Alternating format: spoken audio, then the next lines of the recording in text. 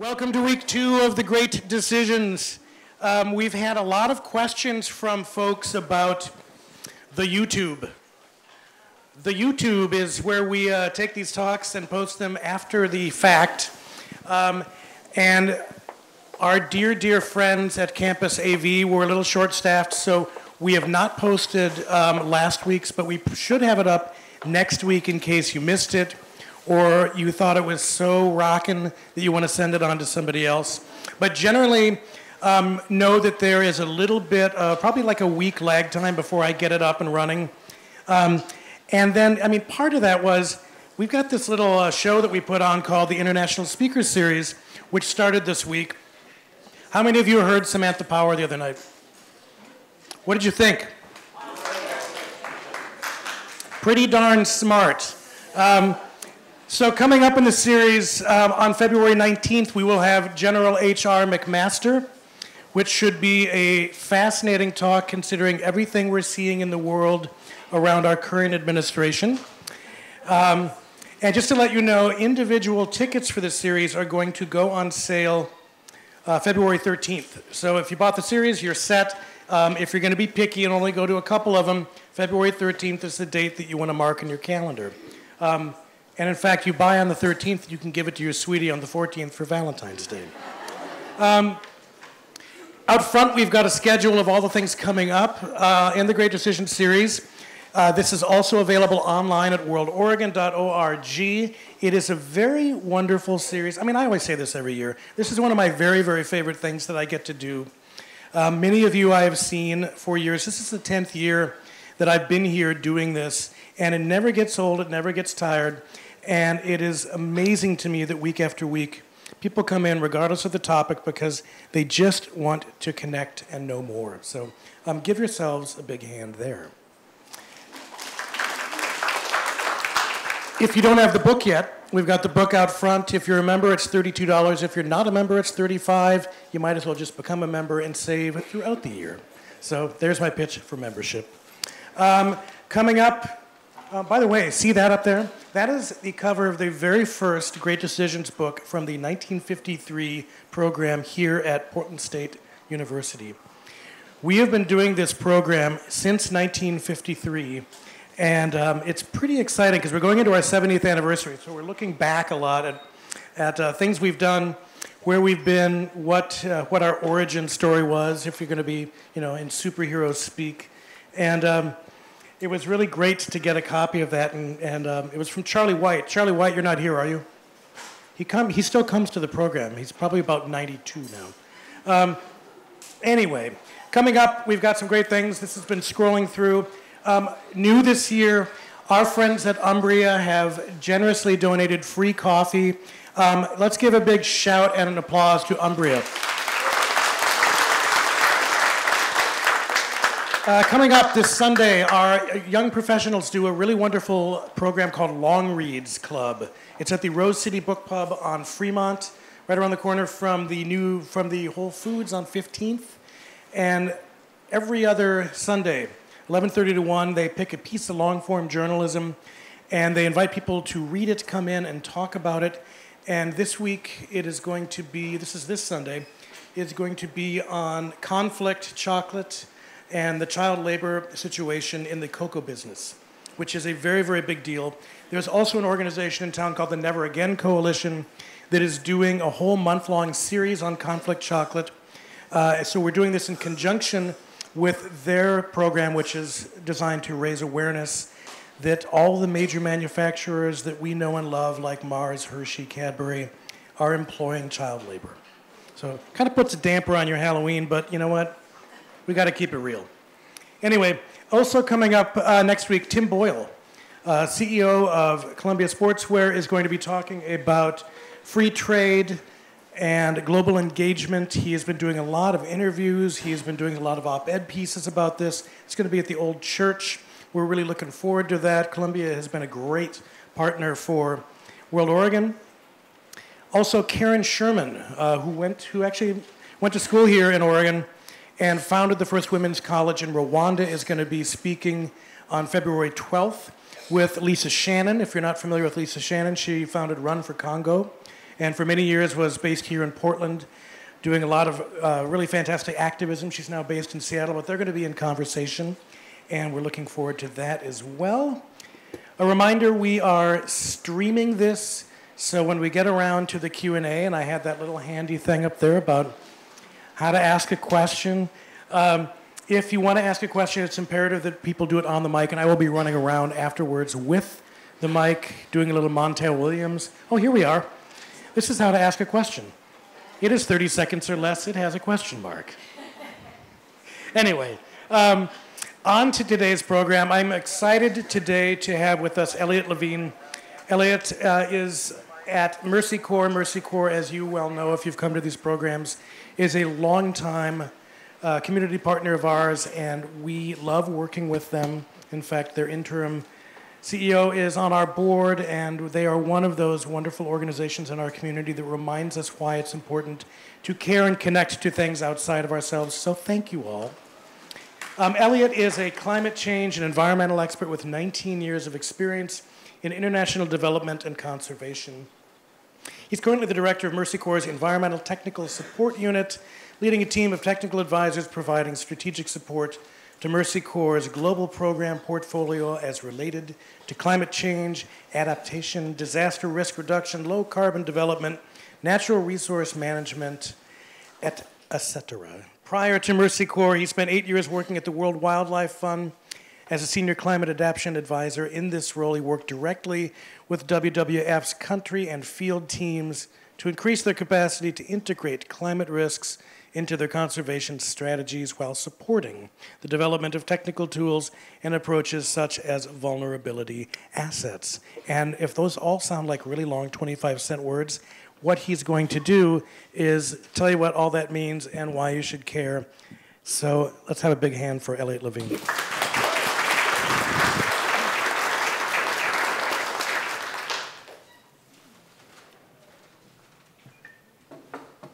All right. I was told to press the button. I think I just had to press it like 5 times, and I was not pressing it hard enough. So thanks everyone for having me here. I'm really excited to be here. As Tim said, I work for Mercy Corps, and so I get to do a lot of international travel for them. In fact, even before when I was at World Wildlife Fund, WWF in DC for 10 years, I did all international work for them as well. And so while I get to talk to a lot of people about climate change and environment and natural resource management and all these issues that we care a lot about, I never really get to do it in places that I live, with people that I live around. So it's really nice to be doing something here in Portland. It's really nice to see everyone coming out, and I just appreciate getting the opportunity to talk to you all. So thank you. Before I jump into the bits of this talk, I want to give you all just a little bit of context for where my perspective is coming from. And I think I'm pretty sure you all know Mercy Corps, but just so to make sure we're all on the same page is what we do here is we're a pretty large organization now. We're about 5,000 strong, and we work in over 40 countries at this point. And one thing I think that's really important to recognize about Mercy Corps is that when we say we're 5,000 strong and we work in 40 countries, the 5,000 strong is not people that look like myself. They're people who have grown up in the countries that we're working in. They're people who have lived there most of their entire lives and are now working to try to better and develop the places in which they work. And I got some really great experiences when I first joined Mercy Corps, actually, of walking around a village in northern Kenya with one of my colleagues who had been there about a year, and she introduced me to her cousin. And which I found fascinating when I first started working there, is that this woman who's from this village is now working to help the place that she was from and is introducing me to her family members. It kind of hit home for me when I first joined. In terms of what we do, I think a lot of people see, if you're on Facebook or the internet, you probably see ads and emails from us. You probably get stuff that says, requests for help and acknowledgement of big disasters and emergency events. And for sure, we do quite a bit of work as sort of emergency and humanitarian response, and we may be well known for that stuff. But we're also embedded in these places, these 40 countries or so, for really long periods of time in many cases. Sometimes it's because of a big disastrous event, a really big storm, a flood, a drought. These things can cause us to set foot in those countries, But then we get anchored in and we start doing work because we realize the sort of longer term need. So we work on everything from food security, education, we do stuff on job training and livelihoods. We work on health and wellness. We work on, I like to see that on our stock slide, we have water and environment up there. So we do quite a bit of work as an organization, in addition to some of the emergency response and humanitarian stuff. So with that context, we see the sort of on-the-ground situation quite a bit. And I want to make sure that I'm starting with that, because I know as part of this series, you all get a reading that you all read before you come in here. I'm hoping most of you have read it. Tim tells me that mostly everyone reads them. And I know it was called Climate Change and Global Order. I thought it was a really interesting article in Foreign Policy, but it didn't explore one side that I was hoping it would explore. So the article, I felt, was really good at summing up sort of the macro trends that are happening, the relationships between big, powerful countries, the economics of it, the sort of historical context of climate policy, in terms of what that means for us as a global community to be able to deal with climate change and figure out a plan forward. What it didn't do, though, is bring out what I think is really important for us not to take for granted, which is how local dynamics in some of the most vulnerable countries of the world also will play a huge role in that. And so what I'm hoping to explore today with you guys is a little bit around this concept of climate change and fragility.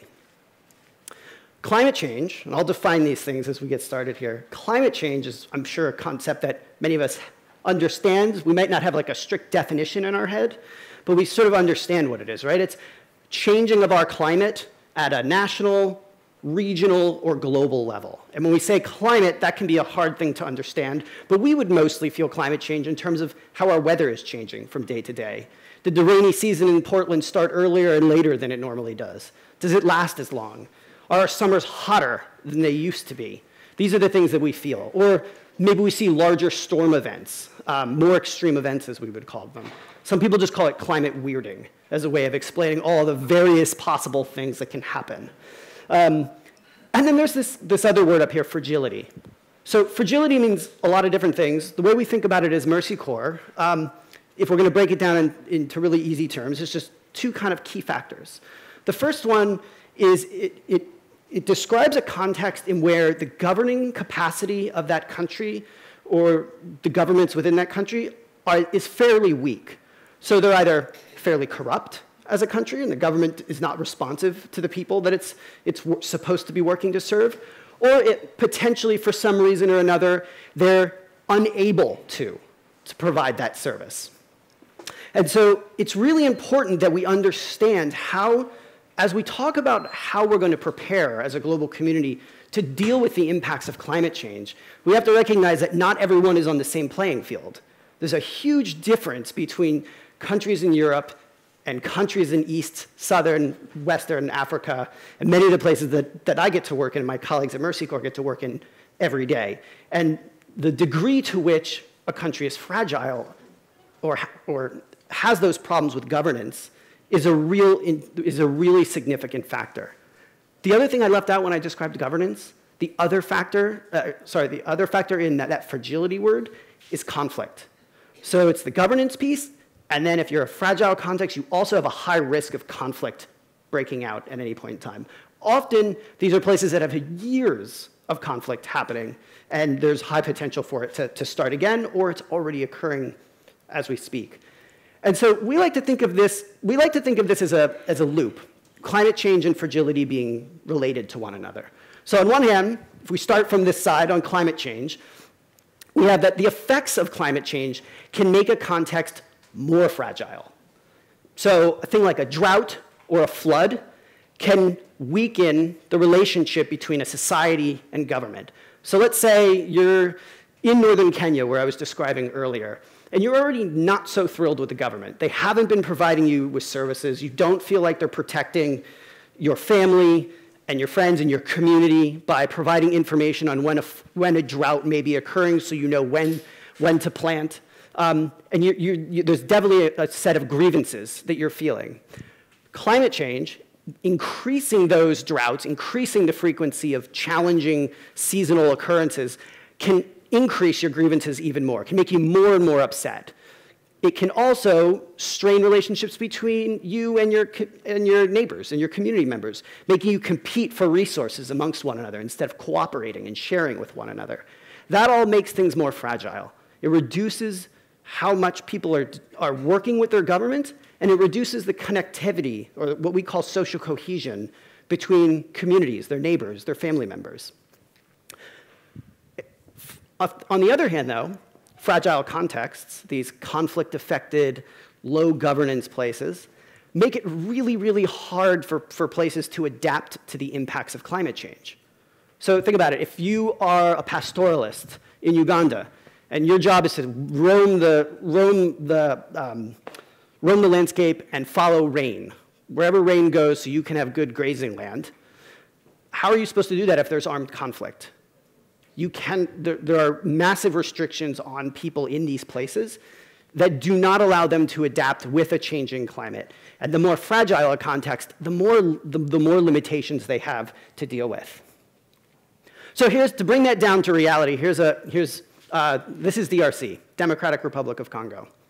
Congo, if you guys know anything about Congo, has had years of conflict. And if you fly over Congo, and I actually think this picture does a good job, you see pretty much this. You see rolling hillsides of what used to be forest. And now, what is it? It's agricultural fields and deforested areas. One of the big reasons for this is that there haven't been policies or laws in place around land security. And so the incentive for you as a farmer in a conflict-affected space where you don't know if you're going to have land the next year is to maximize that land as much as possible without thinking about the sustainability of those resources at all. So you farm that land as much as you can, intensively as you can, you reduce the soil quality, and then you expand some more into a new plot of land, deforesting that area beforehand. And that goes on for years and years and years, and all of a sudden you have a landscape where people are actually fighting over the land left available, and which is the current situation that we're trying to deal with and program around in DRC. And so you have a situation now where people are fighting over this land. Now you add on top of that climate change, decreasing annual amounts of rainfall, rising temperatures in these places. Still, the same land security problems, still the same conflict problems. What are people in DRC supposed to do about how to adapt to climate change? They have very limited options, much less options than someone who has access to insurance to protect their crops, who has secure access to land, who knows that next year if I farm my land well this year and maintain the nutrients in the soil, that I'll have it next year and I'll do better next year because they can trust it. So I'm going to plant those those climate-smart crops, as we call them now. So DRC is a great example of a place that's both highly climate change vulnerable and highly fragile at the same time. So, question for you all. What percentage of countries do you think in the world that rate highly vulnerable to climate change also rank really high in terms of fragility? All right, let's say both. Raise your hand if it's 45. Got a couple. 63? 72. All right. I kind of stacked the deck a little bit on that. It would have been really disappointing if I said 45. It's really not all that interesting. We can all sit down and go home, right? So it's 72%. So just to put that in perspective, that encompasses 3.4 billion people in 78 countries.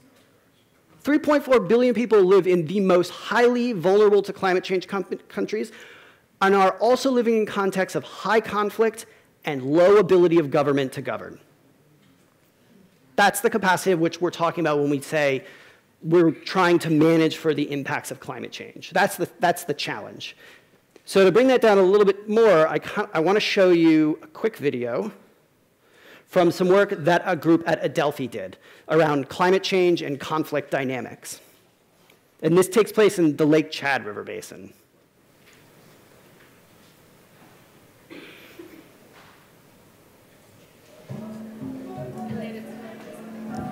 Oh. Hold on. I have to end my slideshow. There we go. Thanks.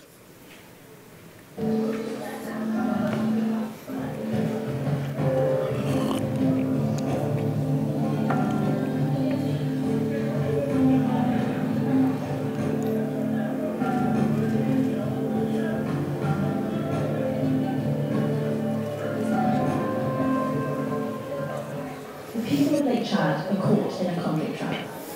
Violent conflict between state security forces and armed opposition groups have blighted the lives of local communities and forced 2.5 million people from their homes. Climate change is compounding these challenges.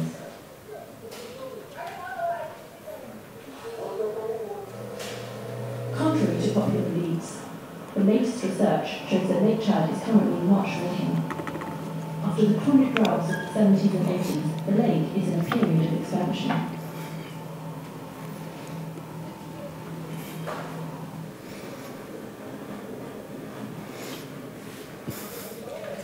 But even though the lake is not shrinking, climate change is a serious problem for the region. The population is highly affected by seasonal and interannual rainfall variability. People don't know when the rains will come, how much rain will come, or where the water of the lake will be available.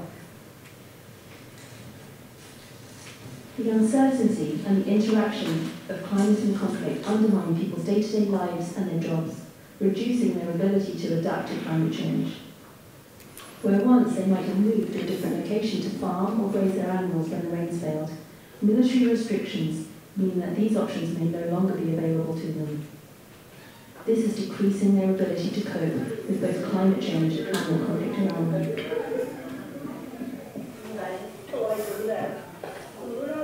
One important step to break this conflict trap is to support resilient livelihoods. For the young, growing population living around the lake, where unemployment and underemployment are endemic, the lack of jobs and money is a major strain on resilience, and indeed one of the reasons cited for people choosing to join armed opposition groups, such as Boko Haram. Resilient jobs can be achieved, for example, through new climate-resilient farming approaches to diversify rural income. Climate and conflict-sensitive livelihoods can provide young men and women with employment opportunities in the face of a changing climate. With over 10.7 million people in urgent humanitarian need, Lake Chad's conflict trap can seem insurmountable. But the lake has always been a source of resilience, and it can be again. But even if the terrorist threat is surmounted, the climate is still changing. The impacts of climate change have to be tackled as part of peace-building efforts in the region if it is to break free of the conflict trap. In doing this, Lake Chad can once again become an engine for sustainable livelihoods and stability. And there is hope for sustainable peace in the region. So the reason I showed that video is because I think it's a really good example of what we're just kind of talking about, that links between climate change and fragility, right? I mean, the people they were talking about in the video could have had adaptation options, but they're restricted by military restrictions and other factors. And those same things were, in that region, I know, at least also contributing to climate change. In many of the cases, if you can't adapt, what do? You start to destroy the environment. You start to use up as many resources as you can around you. Oftentimes, what that means in many of the places we're working is deforestation, which only furthers climate change by not allowing the forest to sink up the carbon dioxide that it normally would, thus contributing to greenhouse gas and warming of the planet. So it's all interrelated. The question is, where are we headed? Is this a situation that's going to continue? Can we expect some reprieve from it in some way, shape, or form? And I'm fairly certain you guys know where I'm going with this, which is it's not going to get any easier in particular. I think that the one report that I look back on that is most impactful, and so much has been written about this, but in 2018, the report that made me like shudder the most was this report by the IPCC, which is just a governing panel of scientists who come together and study climate change from all over the world. They're at universities like this. And they're organized to put out these scientific reports on the state of climate change. And what this report looked at was the differences between hitting 1.5 degrees change in temperature and 2 degrees rise in temperature in terms of climate change. Traditionally, we all thought that hitting 1.5 degree change would be further off The report found that we're actually much closer than we thought, roughly 11, potentially 11 years, and that some of the most damaging effects of us hitting that point are roughly in 11 years. The thing that made, for me, the most challenging about it is that the negative impacts of hitting a rise in 1.5 degrees of global temperatures was much more severe than any other climate change report had articulated. And what was interesting, if you read a lot of these things, is the scientific community tends to be fairly conservative. They're not doomsdayers. They do not overestimate these things. In fact, most of the climate models, if you look at the reports of them trying to predict what the future will be, have come up conservative when we look back at the predictions. And so if you read these reports and you hear how straightforward, direct, and challenging they are, you take pause. So if you ever want to have a really tough afternoon, you can read this report.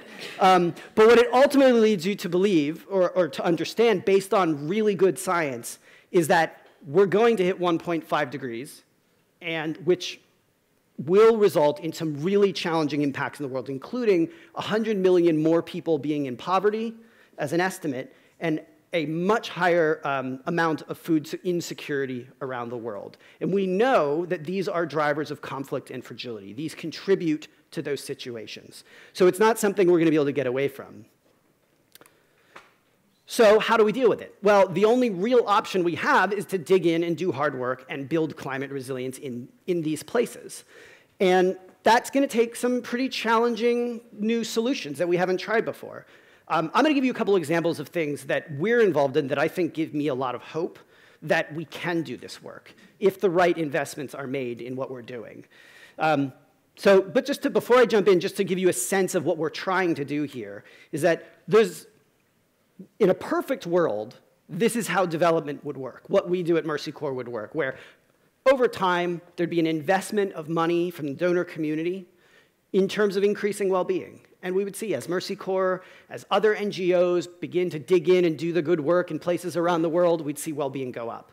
That would be perfect. That would be in an ideal world. In reality, our work in our world, in our context, looks a lot more like this, where we make some sort of progress, then a massive drought or a flood or a storm happens, and we see a lot of damage and a lot of loss in well-being, and sometimes we start over.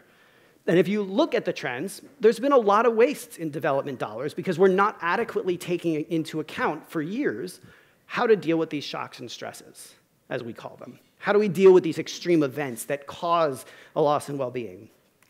And so this is where this idea of resilience comes in. And that word resilience is thrown around a lot these days. But really what it means is that as we're doing development work, as we're helping to build communities up, build their economies up, build their livelihoods up, we're doing so in a very purposeful way that accounts and just assumes that bad stuff is going to happen, that a drought's going to occur because it has occurred for every year for the last 10 years. That 5-year flood that communities knew was going to happen is now going to happen every year. And so how do we change our tactics to deal with that? So I want to give you guys, what I want to talk about are what I think are some bold, innovative solutions that need to be scaled up and taken into account if we're actually going to address this stuff. Now, I'm going to give you examples from Mercy Corps. And Tim gave me one piece of advice when I was doing this talk. Do not make this an ad for Mercy Corps. And that is absolutely not my intention. In fact, I'll just be upfront and honest. These solutions are hard. We have not been perfect with this stuff. It is challenging. Some of the stuff I'll talk about is the latest iteration of things we've been trying to do for a while. Some of these are pilots that we're still working on, but these are the things that when I look up at our portfolio of programs, these are the things that give me hope that I think we're going about doing this the right way, and that others who are trying these same things and having similar success are also doing it the right way, and collectively, this lets us know we're going down the right path. So, the first area I think we need to do work on is climate finance. Now, we can't invest in adaptation work if we aren't funding it well. Climate finance really just refers to funding that is specifically dedicated to deal with climate change. And there is a lot of it, trillions of dollars of it. However, it is locked up in something like this. This is the world of climate finance. Each one of these acronyms, these letters up here, represents a different institution with different rules, different amounts of money, different programs, different application processes. It is relentlessly hard, even for a global organization like Mercy Corps, to get money from these institutions to do this type of work. Now imagine if you're the government of Uganda. The amount of paperwork, logistic, financial systems you have to have in place to do this is incredible. I can tell you that word right there, GCF, is called the Green Climate Fund. We have had our application in with the Green Climate Fund for over 2 years. I know because I wrote the first version of it. And we're still dealing with them to get climate finance. So one of the #1 things we can do is help to get those funding that sits in these banks, that sits in these institutions, down to the people you saw in those videos. And that's a hard challenge to do. The reason, and it's important, though, that we get that right. So just a couple of facts that will help ground this. Developing countries currently are estimated to be responsible to bear 75 to 80% of the cost of climate change at this point. In 2017 to 2018, there was a $150 billion gap in the need for adaptation financing at the country level. And of all those institutions and all that money that they had, only 11% of that money is actually making it to the ground. So of all that trillions of dollars sitting in all those institutions and all those banks, only 11% is making it there. And of that 11%, only a fraction of that is making it into the most fragile, riskiest places to invest it. So the best thing we can do is find a way to, one, make this number go up to like 80 to 100%, and make sure it's getting to the places that absolutely most critically need it the most. We have had some successes in doing this. In Kenya, we had a program that was funded by the UK government called BRACED. It was called, so we love our acronyms in this world. BRACE stands for Building Resilience to Adaptation, Climate Extremes, and Disasters. Talk about a mouthful, right? So we had this program called BRACED. It was in northern Kenya, very, very difficult place to work, pastoralist, imagine pretty desert-like atmosphere of people roaming cattle and camels around this landscape to graze them, to find water, and then to eventually take them to market and then sell them off for food to support their families. The national government of Kenya has a national adaptation fund for climate support. They get that money from some of those international funds I put up there on that big graph. The challenge is none of that money actually reaches the ground. So we went out to find a way to try to do that. So we worked in the county of Wajir in northern Kenya, which is a fairly large county that has had lots of complex problems in the past, including conflict. When I was there about a month after, the supermarket was blown up because of 2 warring factions. And we helped work with the county government to do all the vulnerability assessments they needed to understand what their climate risks were.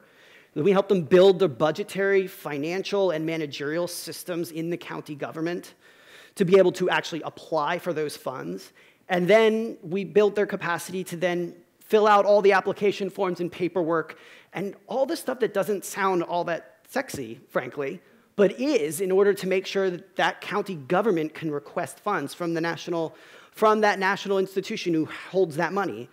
And we got it. It worked. Money flowed from the national government, which came from an international entity, down to the local government and started supporting the efforts outlined in the vulnerability assessment. From what we understand, this is one of the first sort of what's called like decentralized climate finance schemes in all of Africa, meaning money actually flowed from all these institutions down to local people who actually needed it. And our job now is to replicate that. And that's what we're doing in other counties around Kenya, and we're trying to expand it into Ethiopia and others. So there's a nice methodology that's building up around that. But this is one example, and it needs to be scaled up. We need to find other methods that work in other countries with other systems of government that have whole different processes. But it's a big problem, and I think this is one that we need to solve. The other one that we need to solve is around climate-smart agriculture. That basically refers to, climate-smart agriculture basically refers to agricultural practices that are both good for the environment and recognize that climate shocks and stresses are going to occur and kind of take those into account in terms of agricultural design, crop selection, other things like that. One of the things that needs to happen, if we're if we're going to do this, is we need to start to focusing on using technology in the application of climate-smart agricultural techniques. And the reason this is so important is that because globally, 9 out of 10 farmers are considered to be just relatively smallholder farmers, which means they don't own a lot of land, they don't have a lot of resources. But that's 9 out of 10 farmers globally. That means the bulk of the world is being fed by small farmers with a plot of land, a small plot of land, and not that many resources. Millions of people rely on them for their food every day. And yet agriculture is probably one of the most vulnerable livelihoods in the world. There's a guy named Josh Busby who's a famous climate vulnerability assessment guru. He wrote an article for Foreign Policy magazine not that long ago that looked at the factors of what leads to the most climate vulnerable places. And one of the indicators of climate vulnerability, the top one, was whether or not you're an agricultural dependent society or not. So if we can't get agriculture right, and if we can't get it right through the use of technology for smallholder farmers, then we're in trouble. So there's a couple of good examples from this. The first comes from Mongolia. And in Mongolia, this is pretty much what it looks like. Roaming hillsides, oftentimes a lot snowier than this. When I flew into Mongolia for the first time, it looked like an entire other planet. It was gorgeous and gray and covered in snow and rolling hillsides in a way that I had not ever seen before.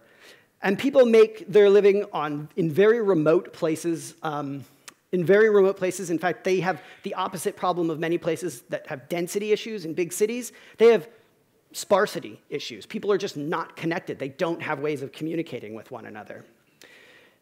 This is a woman named Alton, right there on the left, and her family. They were a pastoralist family like millions of others in Mongolia for many, many years. And like many herders, they have a deep sense of the place they work. They've been there for years. They understand the systems. However, there's a weather phenomenon called Zud, D-Z-U-D in Mongolia. It's not used outside of Mongolia. And it's used to describe a very unique combination of a drought happening in the summer, followed by a really brutal winter. So it's a combination. And they actually give them colors. It's really cool. So there's a white Zud, a black Zud, a green Zud, and they're all different sort of nuances on what that is. And the Zuds have become far worse than they ever have been in Mongolia, which has resulted in a ton of cattle die off. And frankly, Alton and her family, the woman in that photo and her entire family, left pastoralism. They went and tried to get jobs in the cities. They couldn't make it work any longer, like many of them. One of the big reasons was lack of information technology. Cell phones weren't cutting it. They weren't being able to get connected. They didn't have the information to make a choice about what they should be investing in, where they should take their cattle, what they should do seasonally. So one of the programs that we tried to set up was what we were calling an advanced weather system for Mongolia. Frankly, Alton and her family had no way of even pulling out a phone and checking out what the weather is. We all get on our phones, we look at what the weather is going to be that morning, and we decide what we're going to wear, what we might want to eat, what we're going to do with our day. They have no sense of being able to get that information. So Mercy Corps worked with a whole host of different tech partners to develop a way for Mongolians anywhere in Mongolia to get access to weather, early warning, and cattle grazing information based on their exact geographic location. And we did it actually through using a lot of technology that's already available. Does anyone here on their cell phone have an app called Dark Skies? Yeah, I do too. It's great. It tells you the weather based on where you are. So if I'm in my house in North Portland, the weather's different than in Southwest. I know it's raining in Southwest, but not where I am, and I can go for my run. But I know not to go to Southwest. That's what this will do. This will give her and her family weather information based on where she is. You also get grazing information and market information based on where you are. So you can actually make an informed decision. And you will get early warning information. So Mercy Corps worked with app developers and tech developers to utilize existing apps and then develop early warning systems and other things that could also be integrated and put on top of that app and used. That's one really good example. And now, based on that, and the popularity of it and the willing to pay for it, the government took it from us, and the National Cell Phone Company is now supporting it, and it's now just an institutionalized thing. It's done. It's no longer Mercy Corps. It's out of our hands. It's with the national government and the private sector now. And they're just scaling it because they've realized people are willing to pay for it and pay for it repeatedly over and over and over again to use it. And so Alton and her family, actually, this is them after they started using the service, and they're back in action. They're back to pastoralist livelihoods. And they're part of a growing community actually using all this stuff. For the sake of time, I'm going to skip over, unfortunately, one other thing on this sort of tech-enabled ag. But there's a whole lot of work going on in that space, and I think it's really important that we begin to look at the use of technology in agriculture. And Mercy Corps, I think one of the things I like about our ag work is that it is starting to explore the use of mobile technology to distribute money, to distribute knowledge, to link farmers to farmers, to link farmers to producers. You can think of it as almost like Uber for your farm goods. Like if I've harvested my crop for the year, I can let through the app know that I've harvested my crop and I want someone to purchase it. And so people will come and purchase it instead of having to travel really, really far to a center that may or may not have a buyer. The last area I want to talk about before closing up is what I would call innovative disaster risk reduction. So DRR has disaster risk reduction, or DRR, as a lot of people use that acronym. It's been done for a really long time. There's nothing really innovative about preparing for disastrous events. However, in our world, a lot of that work happens at a very small community scale, community by community, without looking at the sort of root causes of some of the challenges. And it's done without thinking about the long-term sustainability of how to ensure it's economically sustainable to maintain those interventions in the long term when Mercy Corps steps back from a program and sees how things evolve over time. One of the approaches that I want to highlight to you is beginning to look at sort of river basin-wide disaster risk reduction efforts. And so one of the #1 challenges around disasters around the world is flooding. In fact, we have whole programs and teams that just work on flooding issues. One of the more significant efforts we had on this was in Indonesia, where we were working in a city called Semarang for many years on flooding and climate change. And we worked there for a number of years, organizing city government officials to do assessments and to understand how to budget properly for climate change interventions and all of that. But we realized we weren't actually solving the root cause of the problem, which is the flooding was coming from upstream in the river basin. And if we never solve those upstream environmental management problems with the way the river basin was being managed, no matter what we did at that city level, it was just going to keep flooding every year after every year after every year. So what we started to do was through a program that we called Transform, was to pull together all of the actors across the entire river basin, did a number of assessments with them and technical groups that we brought together to understand exactly why is the flooding occurring, and why is it not just happening at the city level, but actually to all the small towns and villages along that river, and to bring a sense of cooperation amongst them. So first, we started on making sure that everyone knew that it wasn't just the city being flooded, that all the small towns and villages where everyone is experiencing the same thing, to bring a sense of camaraderie and connection of why we would jointly tackle that. You develop platforms then across the river basin to do analytics of why that's occurring and what could be done. And then we began to establish the right governance platforms, pulling together groups of people from different communities together to begin to talk about what could be done with funding available to put it together interventions that could reduce flooding over the long term. That body that came together that we helped to establish is now recognized by the city of Semarang and the national government. And the recommendations that those groups come together and put in place of what would actually reduce the flooding for them is acknowledged in the process of doing the budgets for both the city and the whole river basin. And so the reason I find this to be exciting is that we're not talking by a community approach, but we're actually talking about a holistic design to reduce a problem that an entire river basin has to deal with. That, to me, is innovative in its scale and its replicability to other places that are flooding.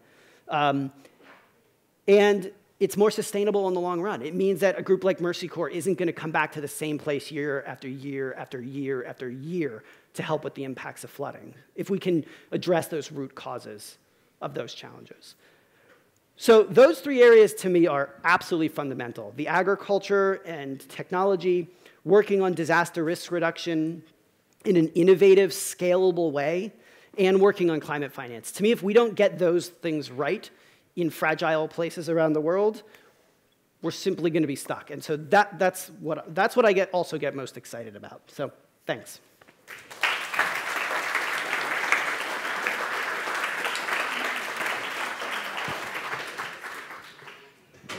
Okay, let's go right here. Hi, it's really impressive the work you've been doing. And I did notice that one place had a solar panel for their phones, it looked like. But I'm just wondering, are you taking into account the mitigation, i.e., we're not going to stop at 1.5 degrees? We're going to keep going. So are you working on agricultural techniques that both do sequestration as well as productivity and things like encouraging people to use solar panels rather than fossil fuels or even burning their dung? That generates transmissions too. Yeah. Do you want me to answer just that one, or are you going to do a couple of them, Tim? I think it's up to you. All right, I'll answer quickly. Yeah, we have a whole portfolio of programs that focus on sustainable access to sustainable energy, all focused on helping nations develop in sort of on what we'd call like a low carbon trajectory, right? Ensure that we're not just dealing with adaptation, but we're taking into account that we also have to reduce greenhouse gases. We do try to be cognizant of the fact that these countries, for the most part, are not the major emitters, and that we should not be. We have to balance the need to help develop economies and help livelihoods that desperately need help, while also acknowledging that climate piece, but it's a tough trade-off sometimes. So we have to be cognizant of that. But we do have a lot of work on extending energy through mini-grids, work on solar. We're now working pretty heavily with partners on actually how to bring solar and other forms of sustainable energy into big camps of refugees and migrants, because those places start off short-term and end up being potentially decade-long places where people are living. And so if we can reduce the use of diesel generators that are used for decades, it's a huge gap in emissions as a result. So we are. And then the resilient ag approach that we use is all focused on ecosystem health and preventing further deforestation. And in fact, hopefully, to build biodiversity up, you actually want to reforest these places, which helps with carbon sequestration for sure. Thank you. Yeah, it's a great question. Thank you. Could you address the controversy of multinational seed companies and perhaps worsening the plight of the small farmer? Multinational seed companies? Like Monsanto. Oh, yeah. I am not the expert on multinational seed companies at all, so I'd be hard pressed to provide you with with an explanation on that or something. I do know there's a lot of work by many companies to figure out what will work in terms of climate resilient seed varietals. But to some degree, I think many farmers actually already know the types of things that are needed. And it's not about developing new seed varietals, it's by taking into account older techniques that haven't been utilized in some time or need to be updated in small ways. The role of multinational seed developers in that, I don't think Mercy Corps actually gets too involved in that. We don't work with those companies in a major way that I'm aware of. So sorry, I can't really comment too much on it, but I do know it's a major issue. Thank you for your presentation. Climate change denial is a major issue, at least at a governmental level here, Australia, and I guess even Brazil, where Mercy Corps has boots on the ground. Is that an issue at the governmental level at any of your locations? And if so, okay, I guess I've got my answer. so that there it's acknowledged, and the government cooperates with you in this regard. Yes, 100%, absolutely, across the board, for sure. Most of the work we do would not be, none of the work we would do would be possible without government partner and agreement in what we're doing. If we're doing a program for example, we just kicked off some work in Sudan that has a climate change element. The first order of business when we realized we were getting this funding was to make sure that the government of Sudan knew exactly what all of our plans and things were. And when we're going out to scope a program, I did this about a year ago. I was in Burkina Faso and Niger, and we were scoping out what we were going to do in relation to a USAID grant that we were going to apply for. And our first thing was to go around and talk to all government officials about what was needed. And If you're talking about climate change, you're very much welcomed in that door to figure out solutions. There is no denial because they're experiencing the impacts more than anyone else.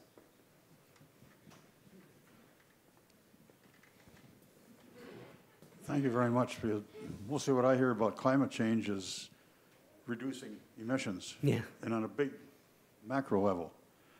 And I'm wondering what you're doing, is basically you're from the bottom up instead of the top down, and what you're doing, and which I hear very little about, is it much harder to get funding then?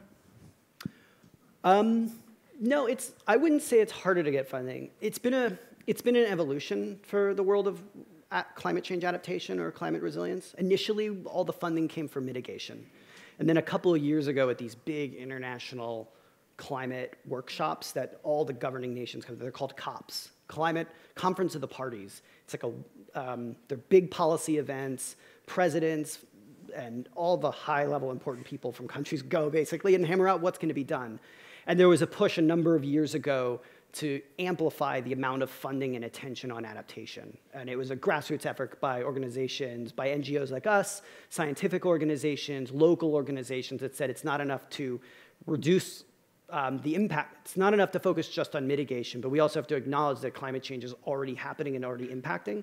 And if you don't fund this now, then we're going to all end up in a lot of trouble. And that's where that big, gross graphic that I showed is that all of that is in response to those discussions and negotiations.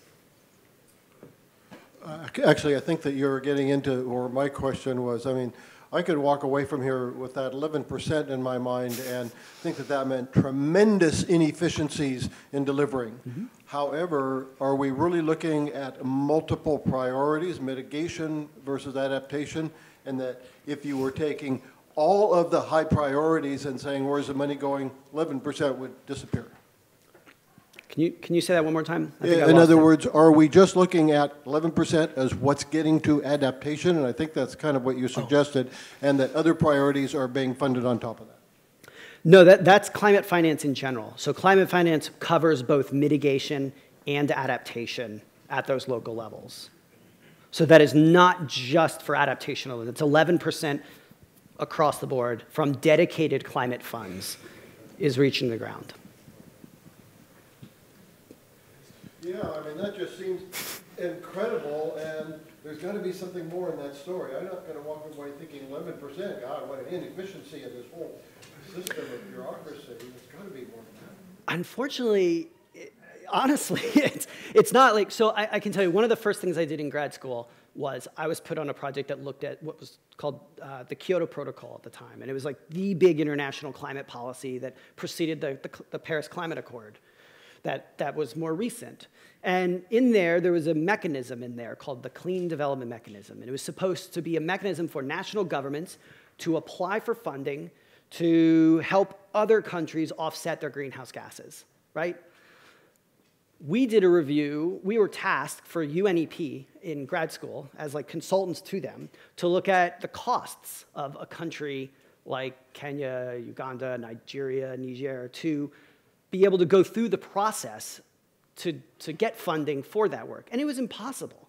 It was years of work and bureaucracy and expensive funding for assessments and things that needed to be done, and we just couldn't see how it was possibly going to happen. So our job was to make recommendations to them on how we would reduce the costs of playing in that game. And you're still seeing it. The Green Climate Fund, World Wildlife Fund right now, I talked to my colleagues the other week. They submitted an application for a project 2 years ago, and it still hasn't hit the ground, the money for that. It was funded, but money still hasn't hit the ground. So it's a challenge. You've addressed a very important topic, but in the development field, climate change is now the fad. I don't mean that in a bad way, for getting funds, for national governments for getting funds. You mentioned Kenya as sort of a success story, working through the county to the national government, but Kenya, I think, still remains one of the most corrupt governments on earth. So the simple question is, how are you building in the good governance, protection from corruption into your activities? It's a good question. It is a challenge. and that is one of the reasons that you have, even of that depressing 11% number, I mentioned earlier that most of that 11% isn't going to many of the most challenging countries to work in, partially because of corruption, partially because of high risk of that money actually being used well and being able to show a return on investment of those funds, which countries like the U.S. have to show. USAID has to justify the use of its funding to Congress and show a return on investment. So that can be challenging. Mercy Corps has approaches around good governance that we use at the sort of community to sub-national level. That doesn't get us to the national level. In some cases, we do work with those entities, and we're increasingly working with national institutions. And it's just the reality of the places we work. We have to deal with it sometimes. It doesn't mean that corruption doesn't happen with the climate funds themselves, but there are also certain stipulations that governments need to adhere to, whether or not that fund is even going to work with them. So, for example, if one of those acronyms in one of those boxes, one of those banks, wanted to work with Kenya, I imagine some of them will not. But they might work with another country.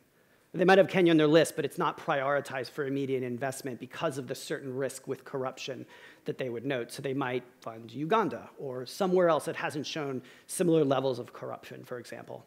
So that can also, what you just said is actually another barrier, but clearly Kenya got money from someone, one of those boxes, who had relatively low standards on the corruption scale. So several large companies have recently began not only trying to reduce their carbon emissions, but also taking carbon out of the air and out of the environment. Mm-hmm. So my question is, does the Mercy Corps have plans to sort of follow suit and go what would essentially be carbon negative?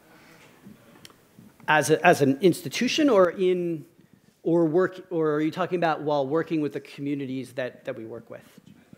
Either or. Okay, sure. Yeah. So it's similar to the question I was asked initially. So, like I said earlier, we do invest in strategies that have emission reduction benefits. And it can either be through reducing the burning of timber and dung and other things, or increasing what are called carbon sinks, forests that suck up carbon dioxide.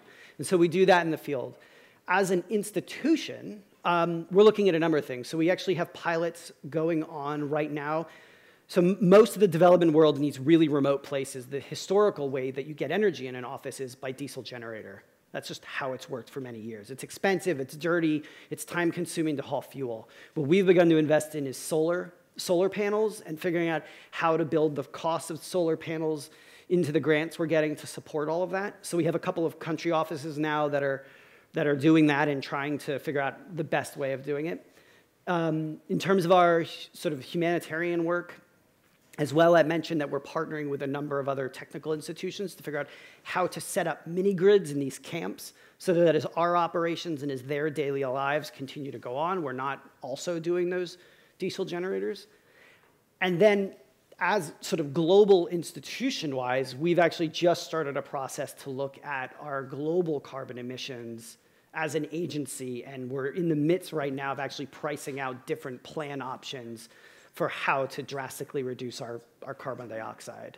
I don't know if you can go carbon negative, and frankly, some of our discussions are, does that last little bit matter for the amount of money you have to pour into it for that tiny little bit? But the idea is, hopefully, that we're able as an institution to make an investment in a way that, through creative ways, that we're able to actually reduce our carbon footprint by quite a lot. And we're looking at everything from like going purely vegetarian in the office to reducing our travel to carbon offsets. Whole host of different things are on the table at the moment. Yeah. Great questions. I'm sorry that we're out of time. If you look right behind Eliot, wavelength times frequency equals speed of light, and an hour goes by so quickly with all of you. I want to thank you for all your great questions. Join us next week again for more fun. As I say every week, to quote the great poet laureate Carol Burnett, I'm so glad we've had this time together. So, thanks.